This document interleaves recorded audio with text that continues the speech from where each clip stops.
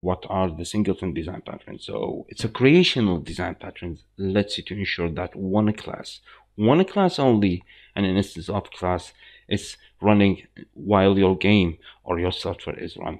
And until that, after you shut down your game or your software, it will be destroyed. So it's ensuring that one class only will be instantiated while your game is running, and also provide a global access to this instance.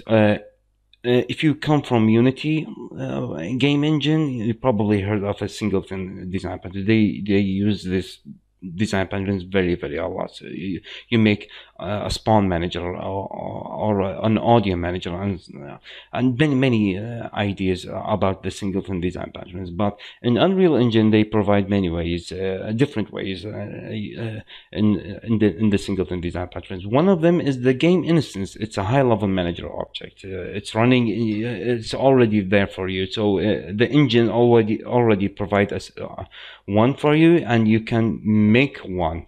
As I told you, it's a part of the Unreal Engine gameplay framework. Also, you can make a single game instance class and customize that and see as you see fit for your game. So it will be created for you and spawned at the game creation and destroyed when your game is shut down. But be aware of that it will be a single class in the standalone game, but in the play editor, it will be generated per pie. So it's, if you have multiple Windows pie, it will be on each one. It's useful to store variables. So imagine you are, let's give me an example, like these endless runner games. So you have an endless runner game and the player is picking up all these golden points and the scoring points and so on and so forth. So if you have all these and you want to store this, and immediately, like for example, I pass this level, okay, go to the next level.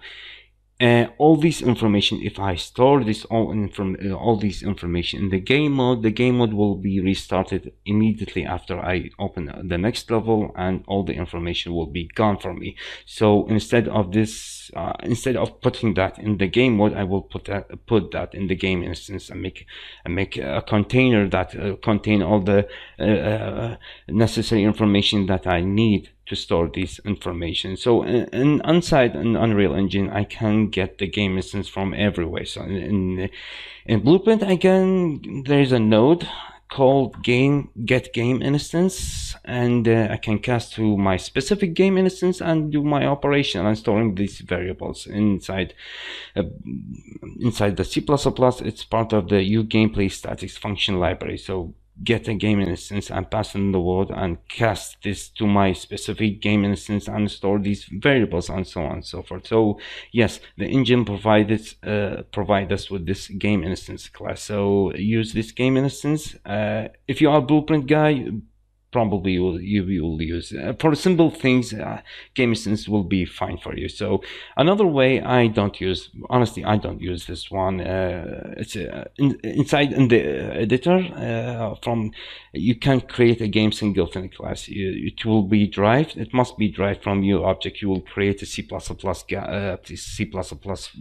file inherited from your object, and this is the implementation. It must be static, and you take a G engine and it will return this as a game instance, for example. So basically I don't use this. Instead I use the game instance, or I use this one, Unreal Engine game subsystem. It's very useful and very smart design from a big guy. So it's an automatically instance classes with a managed lifetime. You take one of these classes and you inherit from these classes as you need. For example, if you are extending the engine functionality and creating custom tools, you use the U engine.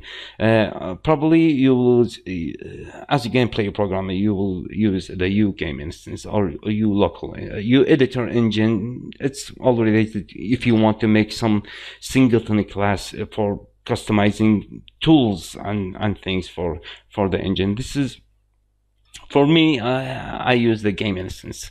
As soon as your game starts, it will stay alive until the game is closed. But this is just for C++. You can make this inside Blueprint. So this is an example for this. You have the enhanced input local play system. The Epic guys make this local enhanced input local play system. We will use this one. Use the new enhanced local open system, auto destroy subsystem, network subsystem, world partition subsystem, and so on and so forth. So you have many subsystems the engine provides. Also, you can make your own. Like, for example, I make this for this example, a bullet pool subsystem or scoring subsystem. Anything you can make a subsystem for from this. You can spawn bullets, return to the pool, and get bullets length, and so on and so forth. So let me show you an example. If I go to the engine, let's make a game instance. If I go right click and make a blueprint class and search for game instance, before I create the game instance, let's hover over it. You say it's a high level manager object for an instance of a running game spawned at the game creation, and it's not destroyed.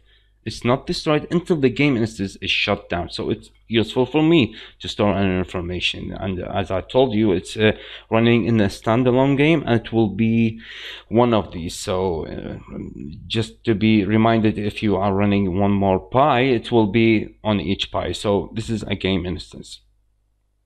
And the subsystem, unfortunately, if you want to make new tools and use of the C++ common all classes, sorry, subsystem,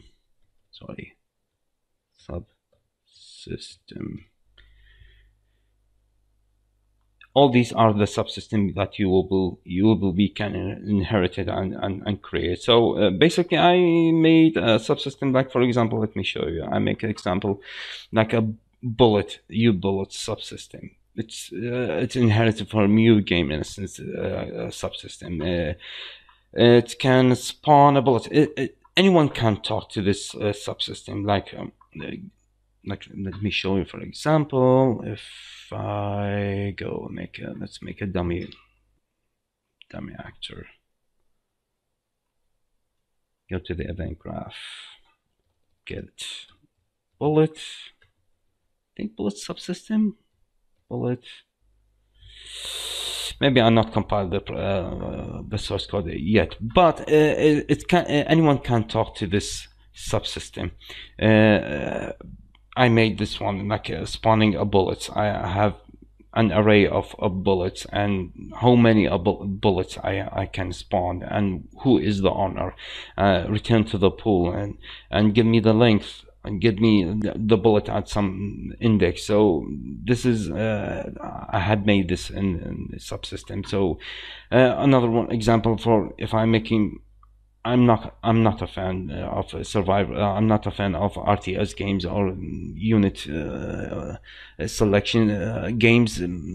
So this is an example of unit survival unit subsystem. It's inherited from new game instance subsystem. You can add a survive unit, for example. I'm adding to this array, and I'm getting an unit index. So this is the implementation. I will add to the array a survivor unit from a type of an AI actor, and I will get at a certain index a survival actor unit. So this can be useful. I will show you later on how it will be useful, as in the command design patterns we will talk to this singleton pattern in the widget. So this is an example. I will show you later on how we will use this design pattern, the singleton, this subsystem design pattern. I will show you how to use this in the widget and talk to this and get for example, get a unit and pass him a command, a certain command, and do things like moving or harvesting or anything of sort. So yes, these are the design patterns that the engine provides us with us. Probably I will use the game instance for simple stuff, and for more complex stuff I will use the subsystem. The subsystem is unfortunately is not for blueprint. You can't make a blueprint from a subsystem. You must be created that in C++. It must be inherited from these classes. U engine, U game instance, U local player, U editor engine, and U OS. And probably you will be always use as a gameplay programmer, you will be using this use U game instance subsystem. So yes, these are the subsystems and the singleton class. So we will discuss later on the next pattern. So see you next.